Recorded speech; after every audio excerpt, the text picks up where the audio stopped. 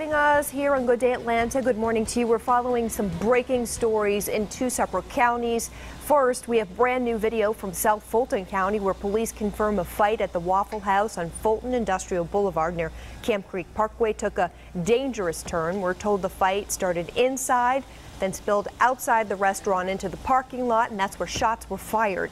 Police say a, quote, large group was involved in this dangerous fight. Witnesses on the scene say the people involved had just come from a high school football game.